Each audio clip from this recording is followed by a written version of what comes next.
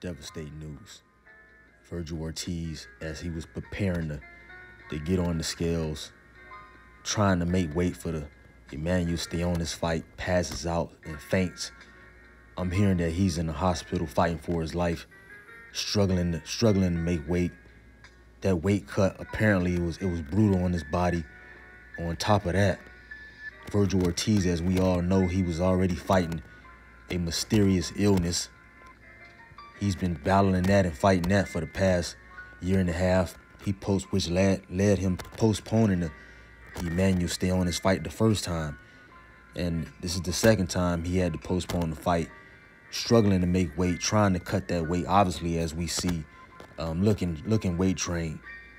Horrific weight cut for Vergil Ortiz. My thoughts and prayers go out to the man as this is how he makes his living, trying to support his family, trying to feed his kids, feed his wife, and I want to see nothing but the best for this kid. So hopefully he recovers and bounces back. But this is a tough ordeal for him. He's in the hospital after fainting, passing out, trying to make weight. We don't know what type of effects this had on his organs, his liver, his kidney function. We just don't know. Trying to struggle to lose that weight and to drop those fluids.